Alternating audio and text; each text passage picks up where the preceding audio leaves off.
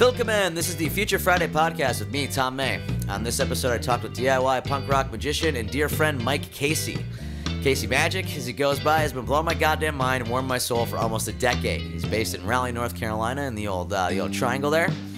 Not only is he an incredible artist and, mind-blowing magician, but he is a goddamn scientist through and through. He has performed for some super famous and interesting people and has the stories to go along with it. We had to catch up while he came through supporting the old 97s here in Philadelphia. I am pleased to announce this is the first sponsored episode of the podcast. This episode is brought to you by Enjoyco Barber in Portland, Oregon. You may be wondering why a bald man from Philadelphia would be sponsored by a barbershop in Portland. Well, it's because they rule, and it's because it's owned by one of my best friends, Corey Cerisi. I got to visit Corey and Kyle and Eddie at the shop over New Year's, and it's just great. I had a great time. I really didn't give them too much to work with, and I left there looking and feeling fantastic. Definitely something about talking shit and getting your hair cut that gives you a little jump start, I remember my dad taking my brother and I, and sometimes my sisters, down to Sam's in South Scranton, being super pissed that I had to sit there the whole damn time. But looking back on it now, I realize everybody was just kind of catching up and enjoying a lazy day, after all, we are the broke-ass, nervous, in-debt generation that may or may not live long enough to watch the ocean reclaim the human species. So a little self-care can go a long way. You can book an appointment with them over at enjoycobarber.com. Love you, buddy. Now, enough bullshit. My dear friend, the loving, talented magician and scientist, Mike Casey. Great. Yeah, Mike, thank you so much for being on the podcast with me. For those of you who don't know, and I probably just did an intro that I'll record later where I say all this, but you're one of my most talented and interesting friends. I've known you for, we decided 7 or 8 years, we realized, which is a long fucking time. Long time. Yeah, amazing. Yeah, you are a magician, a new musician, and a scientist. Yeah, that's a new musicians stretching it, but yeah. I mean, I've seen your videos of you playing piano. It's I love very playing impressive. piano. It's fun. It's a lot of fun. I don't know anything about it other than like mimicking right now, so it's just like I can play Hotel California or whatever, like that's all I can do. But like you go, well, what's an A chord? And I would have to like struggle to figure it out. But like, A and but I actually third, can do that and pretty the fifth. good. Yeah, there's fifths and sevenths. So I'm trying to do the music theory and read all at the same time. Yeah. So what I love about the piano is when it comes to music theory, is it is the standard as it comes to visualization. So a lot of electronic instruments you'll use the piano roll to build melodies and stuff. It's all listed as a piano. So it's like all the notes are there. So you just go. Yeah, it's great. Them. I love it. So yeah, you've been doing that, which takes a lot of practice. And I noticed that, all of the magic that you do takes a whole lot of practice. And I wanted to ask you, how do you maintain that level of focus? And like, how are you able to organize it into those facets, especially with the magic tricks, man? Like, you do move your hands so quickly, so much more quickly than anybody, regular layperson can. It's weird. I think like, so with piano, I practice every day, probably like an hour, but it's broken. It's like I'll sit down for like 10 or 20 minutes or 30 minutes and then later sit down and do it again. And nice. Maybe like first time through, I'll be trying to run through a song or two. And then the second time through, I'll try to like read some music and like try to build some speed. Nice. So it's like goal oriented as opposed to being like, I'm going to practice for 1 hour. Clear goals. It's just like, I want to move in that direction. Yeah. Magic though, nowadays it's more thought. So like my practice is just me thinking about everything. Okay. So it's like all in my head. So like it's not like, because like the skill part, I've been doing it 22 years. Yeah. So the skill part's already there. It's like I know what my skill set is. I know what I'm capable of. Now it's just going like, oh man, it'd be cool if I did that. And then you kind of start the back structure in your brain. And then half the time it takes a year or so to get an idea together. No shit. That might be good. And then you have to like give birth to it and do it. And then when you do it, then you're like, all right. And then you constantly like kind of shape it more. But it has to kind of come out at some point. Otherwise it's just this like idea. So like my show tonight, TLA, all those pieces were totally different when I started performing them and when I thought to perform them than they are now. And like you just add little pieces and they get to the point and you're like, now it's like good. Yeah, hell yeah. It's not unlike songwriting, which is the thing that I could relate it to, I guess, and come back to, in that you have this thing inside of you that needs to come out. Part of it is definitely mimicking the music that we listened to growing up, and it's like kind of the way that we made us feel, and we want to make other people feel that way, kind of thing. But you get this like thing together, and you might have a melody, you might have like the vibe even on an acoustic guitar, and that goes through so many changes by the time it becomes a song. Yeah. But yeah, it's like not necessarily formulaic the way that you get from point A to point B, but it's yeah, it can all kind of happen there with a pen and paper and an instrument. So it's pretty wild how you could come up with like an experience. I guess would be a magic trick. And I think that's really the thing. So it's not necessarily the mechanics. It's trying to get to the experience of what you're trying to communicate with your magic, whether that's like fear or fun or mystery or whatever. And then, you know, you directionally start going and like, what would be really mysterious or really scary or really weird or whatever. And then you kind of like start honing it to be like, well, this would be really weird and that would be really, and I can do this and maybe I can't do that, or how can I construct this in a way that I can do it, or perceive it. And then you're always thinking of the audience first. Yeah. And that's a really weird place because you know how it works, but you always have to keep in mind that like some magicians can really get in their head and be like, no, it's just really good because I just know it's really good. And it might be, but like you always really have to just take a step back and go, well, what's the audience seeing? Yeah, because somebody might not get it, or Yeah. opposite. So how do you make them get it, you know? Yeah, So- that's so cool. We went shopping one time at a magic store off of South Street. Yeah. And I find the mystique that goes around, like the idea that you can have these old books that are incredibly expensive. That have the solutions to some tricks in them. I don't know if that's what you would even call it. I would say like recipes. They're like recipe recipes. books. You don't have to follow them, but they're kind of good ideas. It's like, oh, this is like a guacamole bean salad. And you're like, yeah, but I don't like that. I'm going to change this. And then I'm going to make a guacamole taco bean salad. And they're like, oh, well, that's cool. But you have a basis for it, you know. So I'm really excited because Baltimore is tomorrow, and I'm going to go. My favorite magic shop's in Baltimore, so I get to go there. And some of the guys are really pumped to go. So a bunch of the old 97s we're going to get an Uber tomorrow morning. And yeah, when we went to that one store and they have those like old, really expensive books, or whatever, Yeah. I've seen them online, or when you talked about them, that signed me the fuck up for that shit. I love the like weird mystique around it. It's I'll send like, you a know, picture it's from so my cool. favorite place when I get there in Baltimore because it'll blow your mind how many books there are. So I picture it somehow it's down like a cobblestone alleyway. No, it's really not. It's like kind of counterintuitive, but when you get in there, it's like smells like smoke and a bunch of old dudes sitting around going, "Man, I used to be whatever," you know. It's kind of cool. Like any specialty shop of any kind. Yeah, It's like that. Yeah. It could be a sports bar for magic nerds where That's they just great. kind of post up and hang out and tell stories about like, I remember when Houdini was here, you know, or whatever. Yeah. It's pretty funny. So we were talking a little bit before this, and your, I guess, propensity for, I don't know, not like a illusion or quick hands started when you were younger, when we were talking about scams, and Yeah. you'd mentioned they used to have a baseball card scam. Oh yeah, huge baseball. So this notion has been with you for a really long time. Yeah, I think I was taught like at a really young age because I grew up in Baltimore.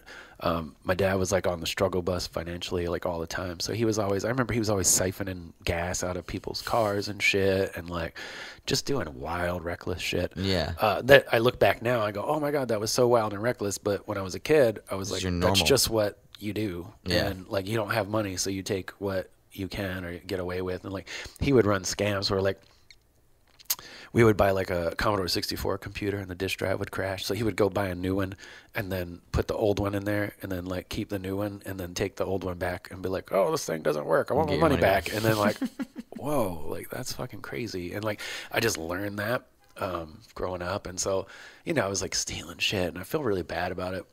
Not at the time because you're a fucking kid and you think it's really cool. You're like, I'm just fucking stealing all this shit, you know? And then fast forward, I won't name the company, but I was like 19 and I ran in and all my friends were there and we're still poor white trash Jacksonville, you know? And then we just noticed we were stockmen, so we could go anywhere we wanted in the store, you know? Yeah.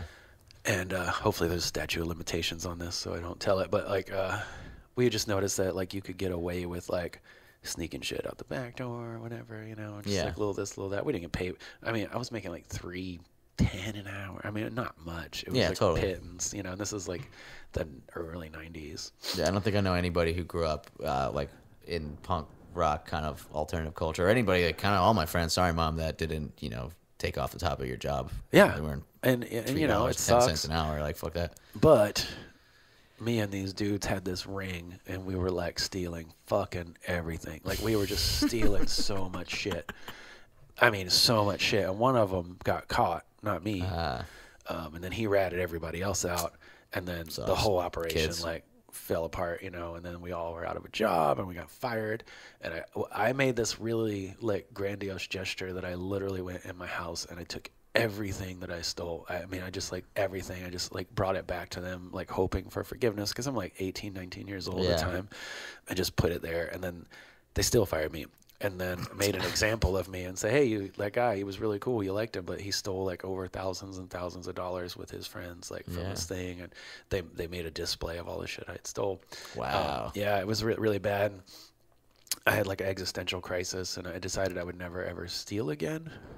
Ever, and I haven't. No shit. I don't even like to like try to like. That's such a profound thing to happen. I can't believe you brought this stuff back. That's amazing. Yeah. You are an really well, I figured like that was kid, me man. like cosmically cleaning my slate. Yeah. So I don't even like put an extra pepper and like not charge it or anything. Like I just don't like do that. Like it's not a thing, because I remember how awful I felt.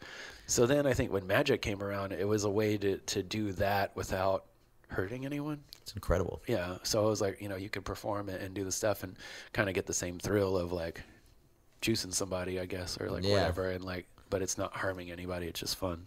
Hell yeah. Sorry, that was a long story. No, I love that. That was incredible. That's fantastic. We had a similar thing where we had a friend who worked at a company and would print out gift receipts. Oh, wow. And then we would take turns going into the store, getting the thing, picking the thing off the shelf and returning it for cash. And Yeah. we were doing it too much at one store, so we started to go to all the stores in the area. And then one of the kids who worked there got caught, and it all comes down. Yeah, it all came down. I mean, they only charged him like $500 or $600, and we were literally stealing. And it was bad. We were just taking cash. It wasn't just stealing like video games or something stupid. Taking cash and just like I was doing buying video dumb games and shit shit. with it. Yeah, Yeah. I was like, or like taking stuff and then hiding it in the box, and then buying it. Yeah. And there'd be like a video game inside of the lamp that you bought. We did that all that too. shit. Yeah. Totally. I think that's One of our friends got caught though while we were there. Uh-huh. We were just, it was really dumb high school shoplifting shit. Like I stole like a marker or something. But the secret shopper came out, and one of our friends pulled a pair of suspenders out of his pocket, and he was like, "Score!" And the guy's like, "Oh yeah, what else you got?" And we were like, "Oh shit, we're busted." And he's like, "Tell him where's all the women's underwear?" And we were like, what are you talking about, man? And it turns out our friend had gone, and he just put on a bunch of it under his clothes. Women's underwear? Yeah, it was really an interesting kind of thing, because it was like... and everybody's like, Fred, everybody's like, dude, what? Yeah, that's pretty wild. There's not really a way to make a 15-year-old dude more uncomfortable. Yeah, no shit, right? So it was funny. That's funny. Yeah, it's definitely funny to look back on now that we're older, but at the time it was like a really kind of like a... I don't think any of us even talked about it. I don't think we did either. When we all lost our jobs. Not everybody lost their jobs. There was some really super tight goodies that were like doing it too, but they kept their job. One of them was like a manager of this chain store, like a big head of one, which is really funny. It was really weird. So like I said, I think that's why magic was a normal thing for me, because like I said, my dad stole so much stuff. Like he would hike up. We would go in these like remote areas of like Maryland, and he would have those tree pole climbing spikes. Yeah, okay. And he would go up, and he would just go, "Oh, go play with your bow and arrows." I'm like 4, so it's like 78 or whatever, maybe 70, 77. And then he was like, "Go play," and I would just shoot the bow and arrow up, and then hide in the grass. And we were just in these long stretches of like where the telephone poles went, and he was just like cutting the copper grounding wires off of the thing, like shimmying up the pole. I didn't know what he was doing at the time. Dude. Wow. But when I was a kid, I was like, "Oh, what's that for?" He's like, "Oh, we're just gonna take this to the thing, like." We're going to take it back to these people. He was just like lying to me and stuff. And like, he would go sell all that copper ground wire for like money. And then do you remember when you realized that that's what was going on? Were you like an older adult? No, because it was such a slow burn. Like it was like it was just like what you do. Yeah, so totally. It didn't really come across as wrong until I think I got caught for it. And then that's when it was like it became very clear. No shit. Yeah, it was pretty bad. Yeah, it's intense, man. Yeah. I'm glad that you took that life skill, technically it's what it is, and turned it into something that's pretty positive, fucking incredible. Yeah. That's amazing. Yeah, so I used to be a little scammer. Hell yeah.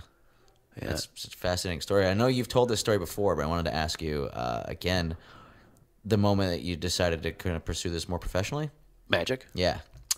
Yeah, I mean, I had been doing it for a while, and then I was doing it at restaurants and stuff, and I was just like making money, and it was like a lot of money for me at the time. So it was like $100 a night or $200 a night. And I was like, wow, every week I had to go like it's like $800. This is fucking crazy. Just like, and then I would lose a job, and then another restaurant would pick me up, and I would lose a job, and I'd be at them for like years. So I honed my skills with people pretty good doing that. And then I got hired by Camel Cigarettes because they wanted to try out different like variety talents to go give cigarettes away. And they were like, "Oh, will you come do this thing? We're gonna do characters one week, and we're gonna do like a balloon guy, and then we'll try the magician." And then they ended up settling on me. So like, I did all these shows for like 3 months, every Thursday, Friday, Saturday, getting paid like $500-600 a night. Hell yeah. And that's how I got into the clubs. And when the people would see me at the clubs, they would go, "Oh, you know all these bands, you should get on stage and do this really good." And then that just kind of like slowly rolls to here we are today. Yeah, man, you carved it out. Yeah, it was really funny. I was at Pappy and Harriet's, and they Future Islands had just played there. And I remember I was gonna do this show in like 2004 or 2003. It was my first like stagey type show where I was just gonna do like 10 minutes between bands. And Future Islands was a new band in Chapel Hill. And no shit. Yeah, and they were going to open for me, but somebody had to work and they had to bail. So it was like, damn. The guy who booked the club's like, "Yeah, this band Future Islands are pretty good. Like, they're local guys."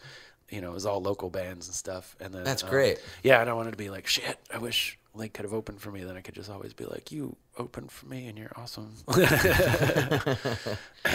Yeah, it's funny that if anybody's not familiar, I don't think they do it anymore. I could be wrong. I haven't seen them in years, but they used to have people would come to the bar and hand out cigarettes. Yeah, that's what I did. Cigarettes. That's Yeah, what I was in on that clique. Yeah, and I guess just being in North Carolina right there, that's like right in cigarette Sweet territory. Spot, Winston-Salem, all that stuff. Yeah, we would go to different cities: Charlotte, Winston, Greensboro, Wilmington, and for a weekend we would just roll around we would go to like 5 or 6 nightclubs and bars and stuff a night. Show up, there'd be all these like girls like in scantily clad stuff, Standing out cigarettes. And I would be like, and then you would see this wave as the scantily clad girls walk through the club, all the guys turn and all the women groan. And so like I really took that opportunity to be like, well, actually I'm here for you to entertain you with something a little more intelligent than, you know, Polaroids with the whole ladies. The like bare like as low to the human condition as Yeah, you can and get. it was like, "Hey, I'm here for you. Like, let's do some fun stuff." Not to disparage the cigarette models. No. I mean, they were just they had a job too. Yeah, I mean, totally. That was their role. It just played into the like, you know, gender sexism, I guess. Yeah, totally. You know, in a sense, it was just really funny to watch the sea of women's scornful faces of like, "Can you believe this bitch?" You know, like they. Yeah, I remember they would come around, and all of our friends who didn't smoke, it was great. They would all give their IDs, so we would all just get so you could get so more many cigarettes. Oh yeah. And a bunch of our friends had the job. We called it like the cigarette fairy job. Yeah. And They had would the bag of them, and big they would bag scan your shit with the little dolphin thing. Or Yeah, it was whatever. awesome. And they would come to house parties and house shows and just hand out cigarettes. And then it switched to they can only hand out coupons, and then Then nobody wants a coupon. Yeah, and you're like, all right, I guess I'll work. get this coupon. I mean, it's like $1 for a pack, so whatever. Yeah, I was really fascinated by that area down in the 3 cities that are there. It's Oh like yeah, Raleigh, Triangle, Durham. like Raleigh, Durham, Chapel Hill. Yeah, it's a really cool place. Every That's where time I we went to play there, the school. shows get better. Oh no shit, hell yeah! I went to school at Chapel Hill. And you studied physics? I got a Bachelor of Science in Biology and a minor in Chemistry. Nice, yeah. So it's kind of on a pre-med track. I wanted to be a doctor. Oh yeah. And then I just didn't want to be a doctor. I was like, oh, I think I might want to. It wasn't even the magic thing. It was just like, maybe I want to figure out after I got out of school, I want to get a job that paid for something. And then I could do whatever I wanted to do on the side. So whatever that was, you know, I tried my hand at painting for a while and different things. Magic was always there, but I didn't really think it was sustainable. And now it's like it's my second full-time job. Yeah, hell yeah. Because it happens like 5 to 9 or 5 to midnight or whatever every Exactly. night. So it's like I go 9 to 5 and then I'm out and then I'm like, all right, I got to go do a show tonight at 8, you know. That is a funny part about what we do is you kind of just the nightlife is your life. You Yeah. know? I think I was talking about that with Roger yesterday. And it's exhausting. It can be really exhausting. Definitely.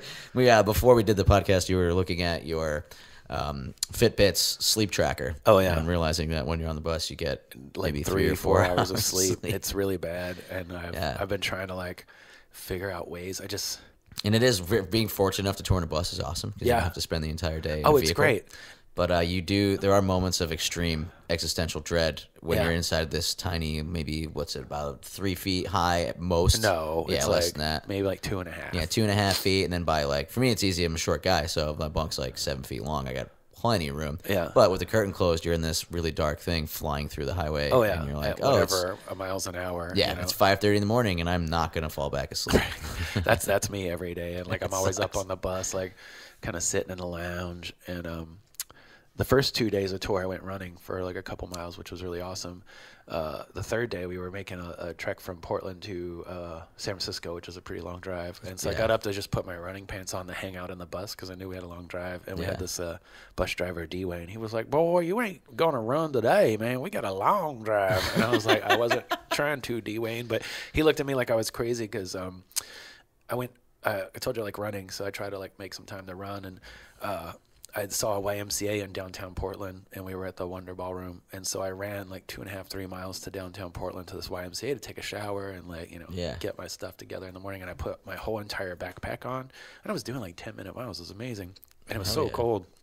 Got there, couldn't find it, and then turns out it was a child care center, and that's all the YMCA is in Portland. Yeah, and they're like, you work out at a YMCA? And I'm like, yes. Like that's like they have showers and saunas and swimming pools. That's what I was coming to downtown Portland to do. And it's like, no, they're all child care centers in Oregon. And I was like, maybe that's not true. But it definitely was anyone in the vicinity that I was looking to go to was a child care center. So I'm all sweaty and then defeated. And I was like, don't get a shower now. I got to stay sweaty. Yeah, that kind of sums up tour right there in so many aspects. I mean, it's better now that we have smartphones and we can like look at stuff on Yelp. At first, when we didn't have smartphones, it was like, all right, I guess I'll just walk around and see what's here. It still came up as a YMCA. It wasn't a YMCA so the worst is when you're yeah. excited to go somewhere that you found on your phone and you're like, oh, fuck yes, this is like my diet-specific place. It's going to be awesome. And you get there and it's been closed for like 3 years. Oh, and you're like, oh, yeah, or moved across town and you're just like, damn, that one semblance of normalcy that I wanted to hold on to. Yeah, and that was the only reason I ran that far that early in the morning because I didn't sleep but for a couple hours. So like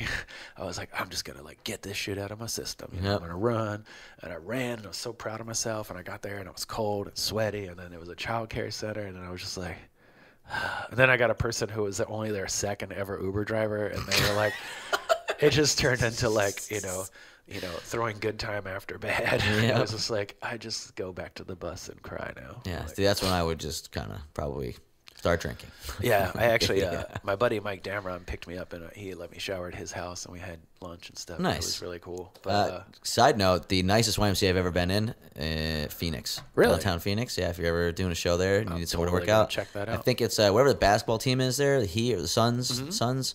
I think they have a partnership with it, and it's so nice. It's super dope. Yeah, it was like really, really cool. Yeah, like all our YMCAs by our house are just super amazing. They all have pools and saunas and showers, and I was like, this is awesome. I'll just find a YMCA. And just the time I needed it was not a Portland thing. Yeah. You know, they were like, well, really. YMCA in Scranton was where me and all my siblings first went to preschool and kindergarten. Oh, wow. Yeah. That's awesome. And that's where my nephews go now, so that's many decades later. It's pretty great. Apparently they're doing that in Portland, so yeah, there you go. That's the only thing they do. I should have just went in there, the room full of kids, and just started taking my clothes off. That would go over real. Where's the towels?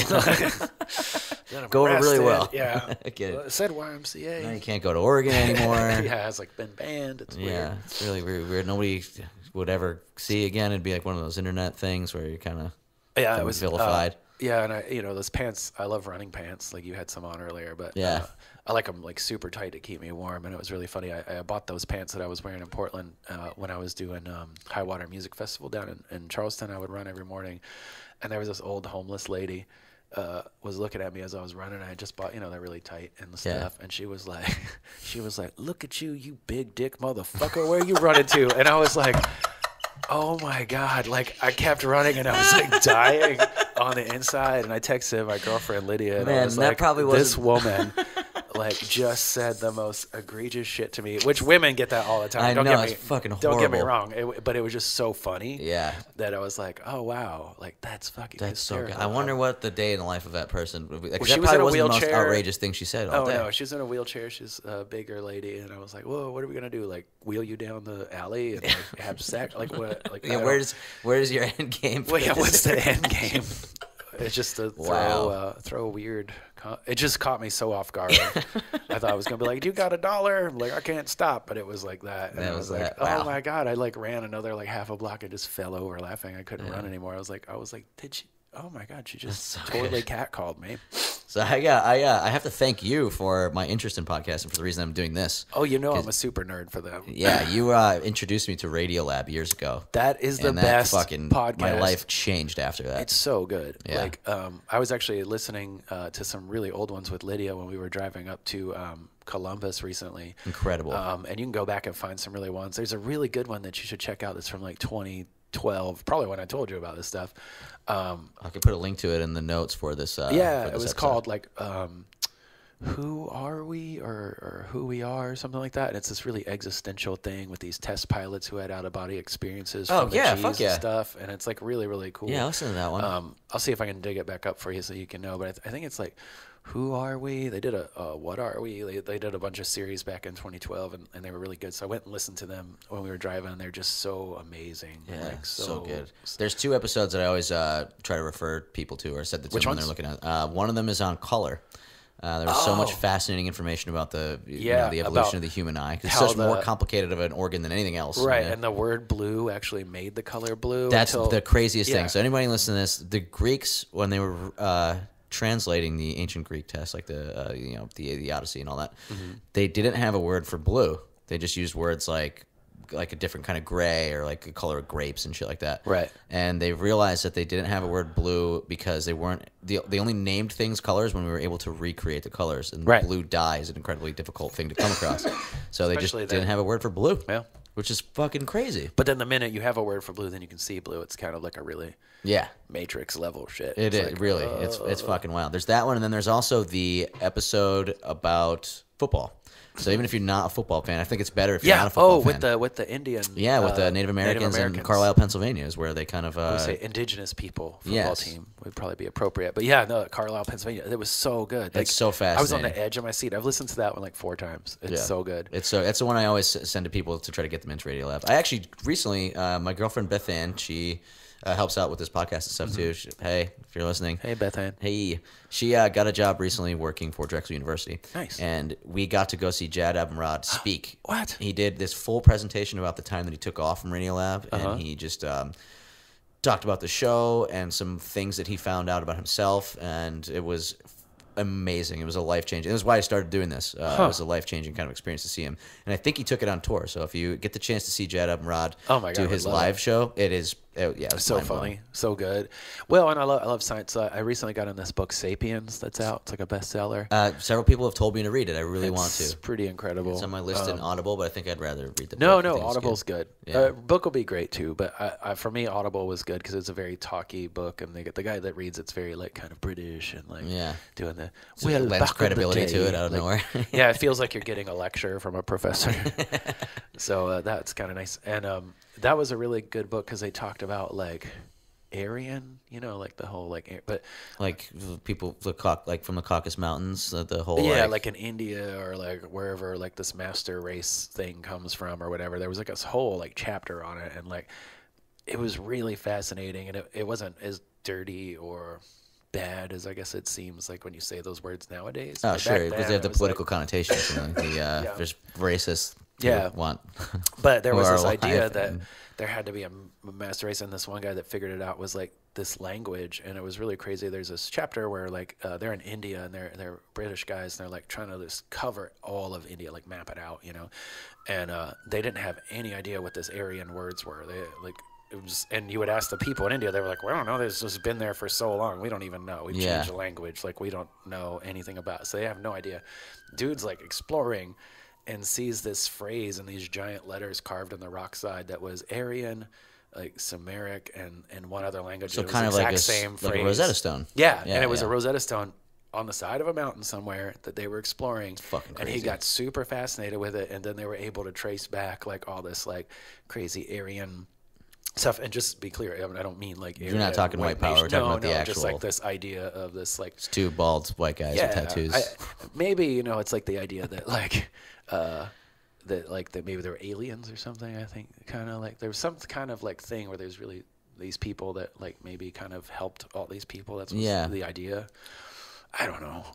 And that's from the Sapiens book? Yeah. Nice. That's I mean, I've spent a lot of time, as you know, lots of time learning and researching different conspiracy theories, and a lot of them fall back into the kind of ancient astronaut or alien intervention theories. And it's pretty fascinating. I mean, it's an easy leap to go like, well, just fucking alien. Like, it's an alien. Like, I hate the ones that are just like a rock carving, that's something that looks like a helicopter per se. And it's like, you're kind of just making that up. You're really reaching here, bro. You got to talk. Like, there was the one etymological, like the language kind of basis stuff is really fascinating. Yeah, the language stuff. And I saw this one that was like an old scroll from Japan in like the 1800s or something, and it was a woman coming out of like basically a spacecraft, but it was like a drawing with writing about a story of this woman that washed up on shore in this like saucer like spacecraft. Cool. It was so weird, and I was like, well, maybe that's, I don't know. I mean, is it that far fetched? Like, we as humans would definitely like, you know. Yeah, we Who launch knows? shit Somebody into didn't other planets sneeze all on the the time. Voyager. Yeah, somebody didn't sneeze on the fucking Voyager, and now there's like, you know, Earth bacteria floating out in the fucking ether somewhere. knows? Yeah, Who knows? not us. I love thinking about it though. It's I really, pretty cool. I do think that there is, at least from my, you know, humble observations, that there's a great possibility that there was a trans-ocean civilization that existed earlier than we think it is, or a lot of times than a lot of anthropologists think. Did you ever it is. see that one crazy city in Japan that's just in the ocean and they have no idea where it came from? Yeah, like totally. Pyramids and they shit. argue over whether or not it's actually a thing. I mean, you look at it, it's But like, fucking bro, right it looks angles. like it's like built and stairs and shit. They're like, Yeah. nope, natural rock formations. Yep. And you're like, oh, It's like, I don't know, it doesn't fit your theory. Big ships turn slow, and you're turning a little too slow. Yeah, it's like, I don't know. You know, I mean, there's some really cool stuff, but I mean, God only knows. Like, to me, I'm like, when we were talking about this earlier about like being a bag of DNA and your history and stuff like that. It's like, you know, I only got this short time in my life to do what I want to do and like, experience what I want to experience. I just want to go do that. Like, I'm not like trying to solve the great mysteries or like do the thing. I just want to get paid, have a good time, have a good relationship with my girlfriend and my kid, and help people and like, you know. Yeah, hopefully maybe leave the world a little bit better than it was when you got here. I mean, we're all going to get forgotten. You know, we're all going to get forgotten. That's why at Radiolab you hear about these people that were super famous in the 20s and 30s, and then you're like, I've never heard of this dude. Yeah, he was like the most super famous person, and it wasn't even like, you know, like 80 years ago. And that was with media. Yeah. So, and now it's like grotesque, like the media. So it's like, you know, they would come in and be like, oh, the leaders of this world were like Kim Kardashian and Donald Trump. I heard like, somebody say something that I haven't talked to anybody about, about. So I heard this guy say this on a podcast, and his idea was that, right, he had parroted from someone else, so I'm going to do a even worse job, like that telephone game you play in school. So because of the fact that you and I have so much information about ourselves out there through Instagram, Twitter, Facebook, that kind of thing, but we're the first to have it. So as we carry it on, as we have kids, and the kids have kids, and the kids have kids, so like several generations later, we're going to be like the founders of the bloodline because there's going to be so much information. So like a digital bloodline. Like a digital bloodline. But also like they'll be like, oh, well, I don't know. The furthest, like maybe in a couple hundred years, they'll be like, the furthest I can trace my family back is to this fucking Instagram post. Yeah, this dickhead who plays in a band. Where my mom Instagram. and dad met at a show. Yeah, which I think my first Instagram post is like a blurry picture of me like standing without a shirt on drinking a beer. I think mine's from Jacksonville, North Carolina. I was an early adopter of Instagram, so I think mine goes all the way back to like 2007 or 6 or something. Like whenever, it was really, really old. My daughter was only like 7, she's 16, so it had to be like 10 years old. So like right around that time. Yeah.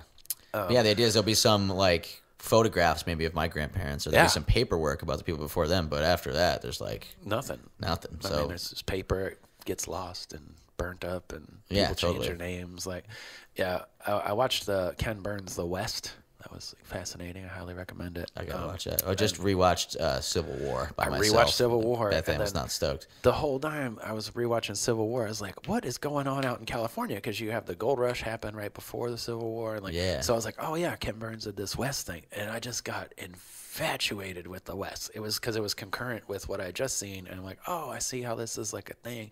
And I think the thing I took away from it is like, we're so racist as a group of people from history, like Chinese people, and oh my God, the poor indigenous people of this country, like we're just like fucked on the regular basis, like, and you know, it's just like makes me really sad.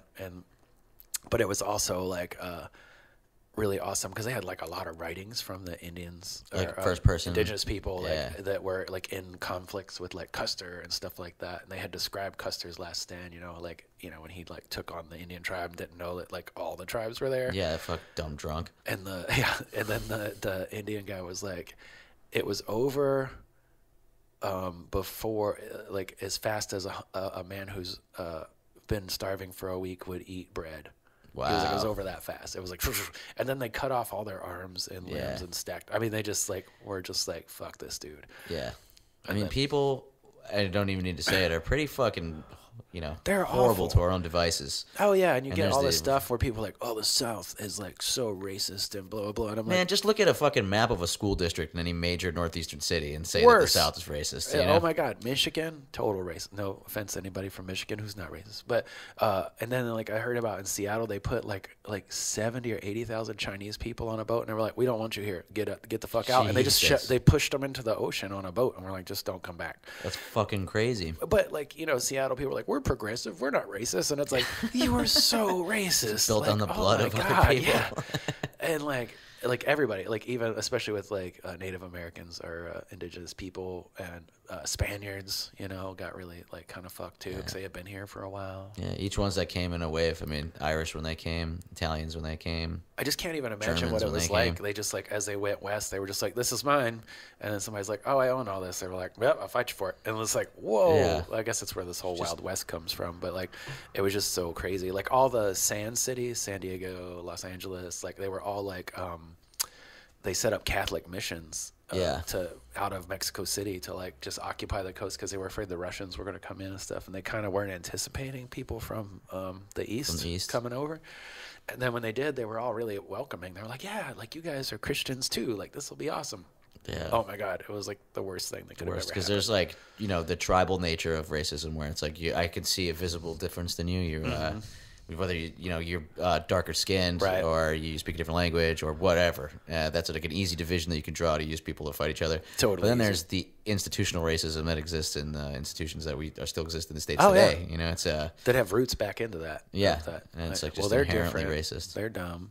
It was really funny. I'm reading this book called "The 400-Year History of White Trash in America." Whoa. Yeah, it's really deep, and it was really kind of funny because they talk a lot about the stuff where people came over from England, but they weren't like good people. Like I guess you always see like Sir Walter Raleigh and all these like refined people like Christopher Columbus and stuff, but it wasn't. It was just like these rough-hewn like people that they just were like, bro, because they knew they were gonna die, so they just sent their riffraff there. Yeah, it would be like now. Who do you think would go to like Mars now? It Yeah, would it'd be like people some thrill seeking. dickhead. Yeah, Yeah. some like oh shit, I burn every bridge here. Yeah, fuck it, that's just me.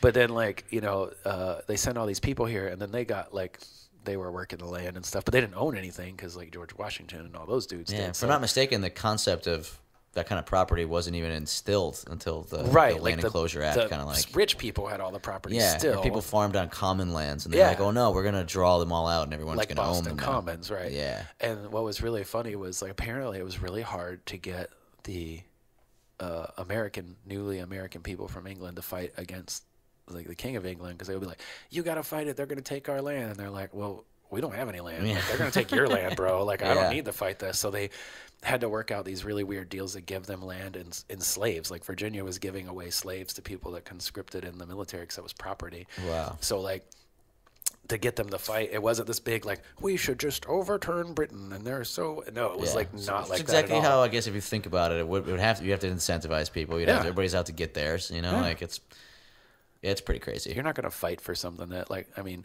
if somebody was like, "Hey, man, they're breaking into my house and they're going to, burn my car," I'd be like, "Oh, I mean, aside from you being my neighbor, Yeah, like, I don't really have any incentive to. Why are they doing that?" And they're Yeah. like, "Well, they think I stole it from them or whatever." Like, did you? Like, it's like this whole Yeah, thing, right. and I guess that's kind of like the British American kind of like, back and forth. Wow. Yeah, the first time I was ever exposed to some of those themes was reading People's History of the United States by Howard Zinn, and he brings puts about I'm gonna not do a good job of this, whatever.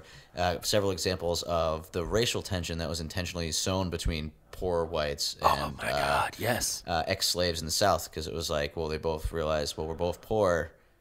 Why would we want to fight each other? Right. It's kind of like the more rich people really kind of created laws and institutions to really drive a wedge between them, especially like newly arrived immigrants from like Ireland and Italy and Germany and shit like that. And they're like, "I'm Irish, but I'm not black." And they're like, "All right, Exactly. you're better than that guy." And there's like a really great quote that they use in that book a bunch of times where they said, "Well, if you can point the classes at them, it's really about class war. If you can just point the classes, they'll squibble. If you tell this person they're better than that person or give them an advantage, then they squibble. They'll be busy And fighting then- each other. Yeah, they're busy fighting each other and then everybody up top, kind of like Donald Trump's doing now. It's like Yeah. get all the people squibbling at the low level, and then he's up here going like, "We're hanging with Russia. We helped that Saudi Whatever, Arabia. we're making dude." money. Everything's Yeah. for sale.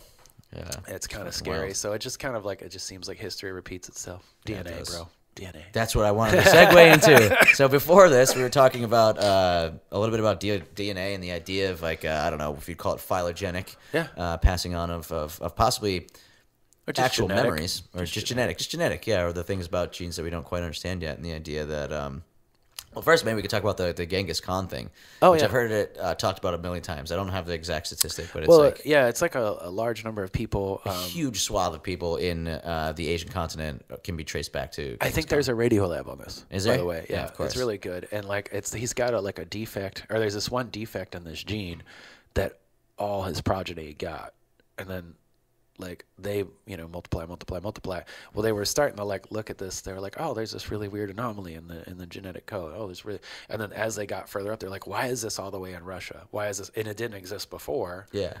It only existed after this certain time, and they postulate that it was Genghis Khan and his conquering and raping and killing of like the paternal aspects of stuff, and then raping the women, and then they would raise babies, and then those guys would go on, and it just, if you think about that on a logarithmic scale, it starts with 1 and then it's 4. Oh, we're gonna got a little somebody knock on the door real quick. Sorry about that.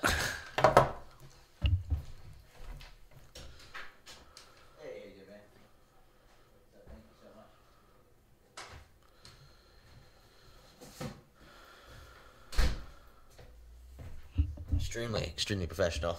Yeah, well, it's a Christmas gift for me from Beth Ann. I have no idea what it is, but oh, really? I'm not gonna open Don't it yet. She said it. She was like, I "It's like coming surprises, today." Right? Magic is surprises. Magic is surprises. So I'm kind of into surprises. My favorite thing to chase after, I like surprises, is when you learn something or find out something that changes the way that you looked at the world before. Yeah, which you have done to me plenty of times. I don't know if that's true, but yeah, I like to look at the world a very kind of a factual based way, and I think like, people create their own narratives and stuff, and sometimes you can get in your own narrative, and like you have to really like step back and go like, well, what's the real thing that I'm going for in my life?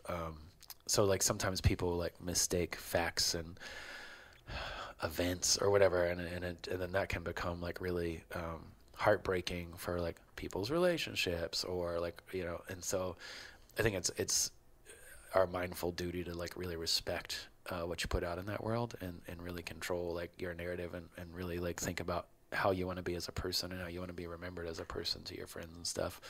I'm like, it's a very self-examined and beautiful thing to say. Yeah, I mean, I don't, not that I'm like super into it or anything. That's how I try to live my life. Like, Thin Lips recently had a van thing, and I was like, they're like, can you Venmo some money? And I don't use Venmo, but I had like $100 and some odd in there, and I just gave it to them, and they were like, oh my God, you're so awesome. And that's I'm like, awesome. You needed it. I love you.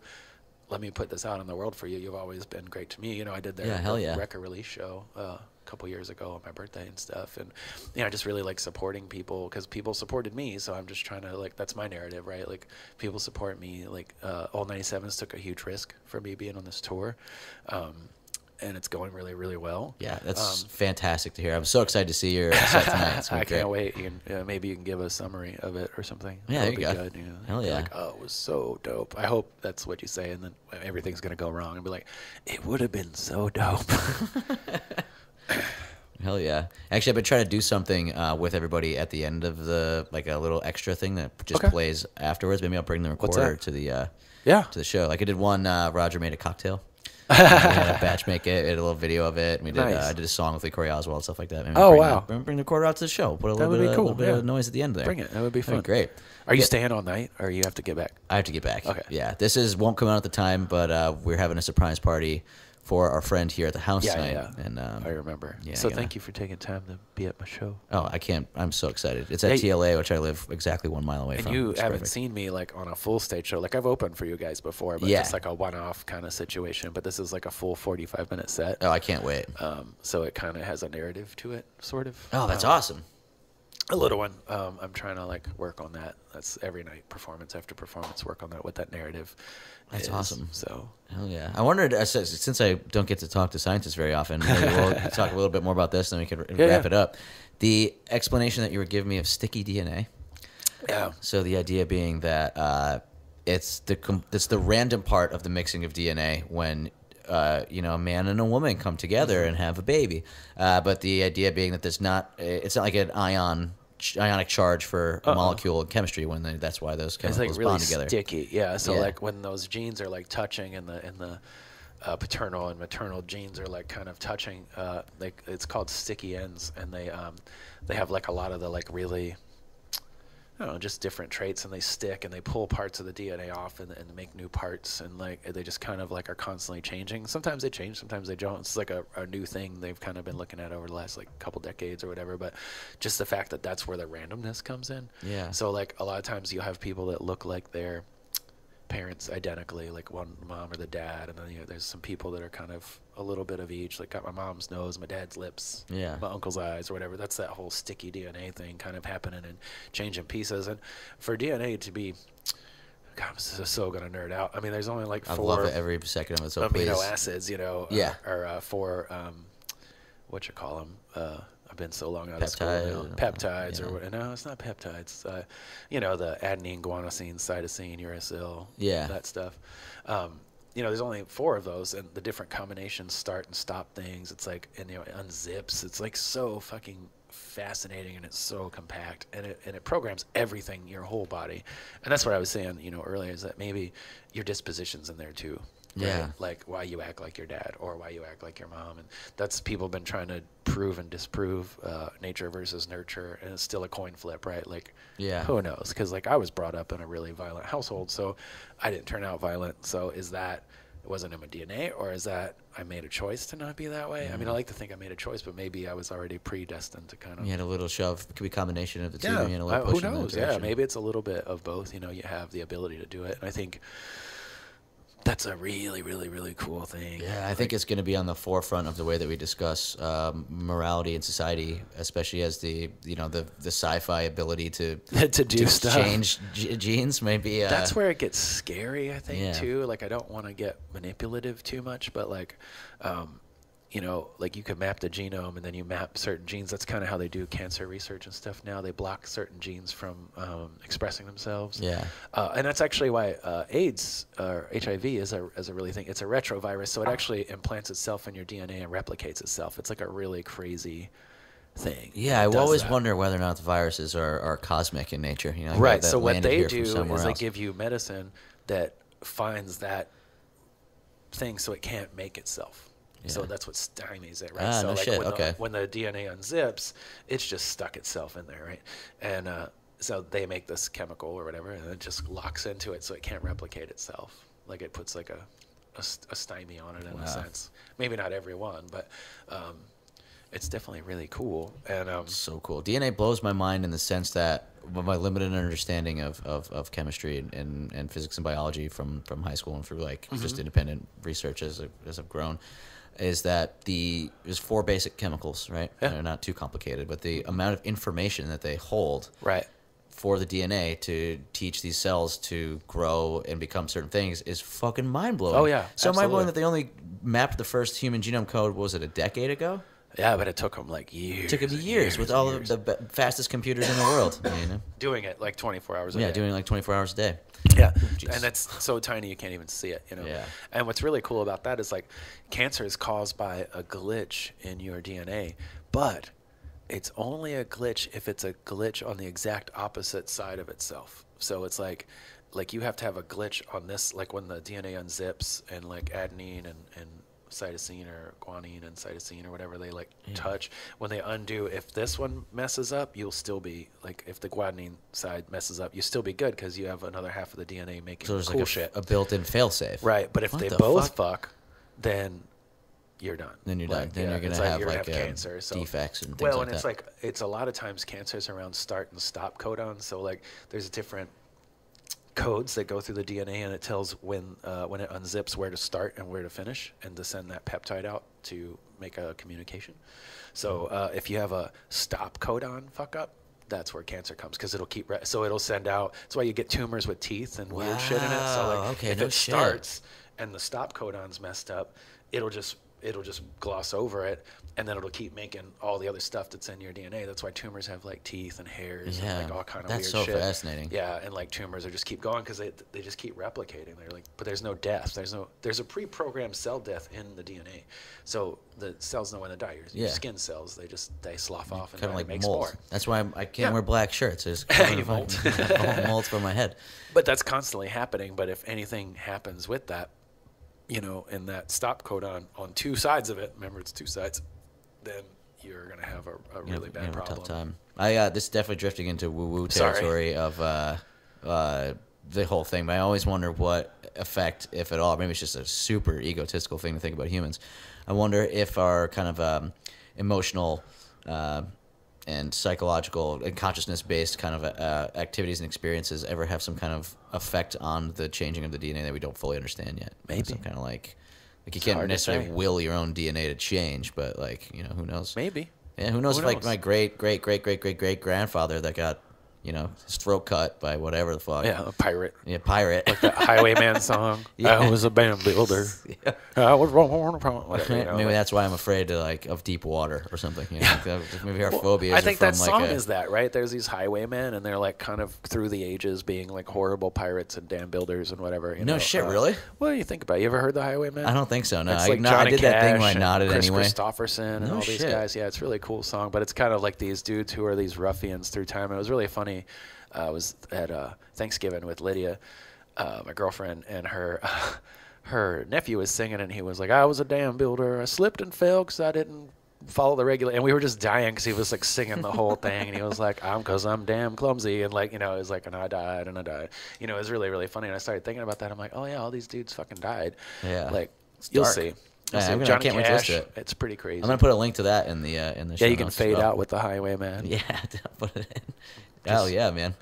But yeah, thank you for that DNA lesson, and thank you for talking with me today. It's been fucking incredible. Easier to talk than the text. Yeah, that's for sure.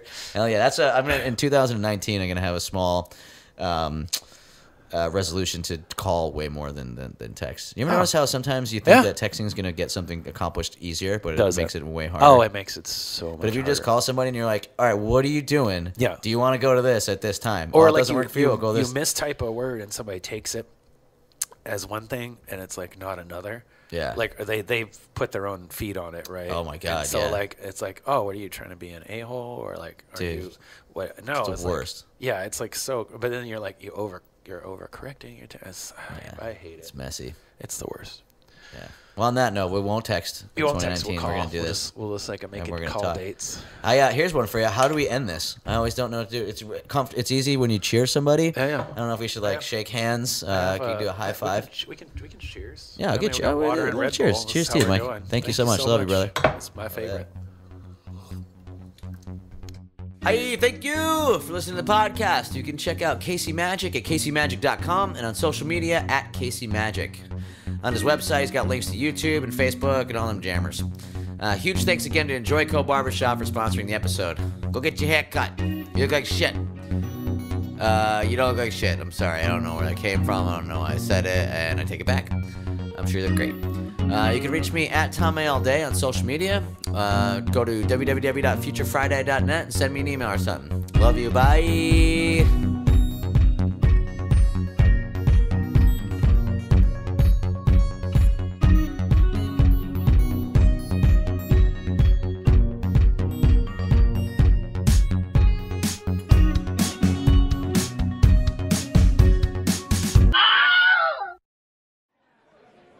Ace, which one? That narrows it down.